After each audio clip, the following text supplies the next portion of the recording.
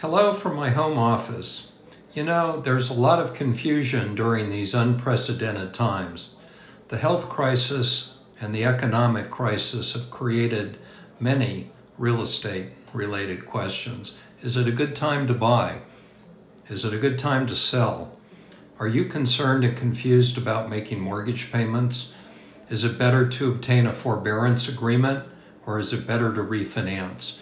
Do you have questions about the right thing to do with renting your vacant properties? As a 50-year real estate veteran, I've witnessed several market downturns, and I'm here to answer your questions about forbearance agreements, refinancing, short sales, and the current condition of today's real estate market.